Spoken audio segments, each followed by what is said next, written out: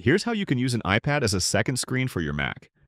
You'll hover over one of these green buttons on any window on your Mac, and if both your devices are logged into the same Apple account, you'll see an option to move the window to your iPad. Once it moves over, you can move your cursor across the screens and control the iPad with your Mac's mouse or trackpad. This can be done wirelessly or with a USB cable connecting your devices. The wireless connection works fine, but if you want the iPad screen to be faster and more responsive, you'll get that with a USB cable. You can even use the dock on your iPad to launch more apps, or you can bring more apps over from your Mac.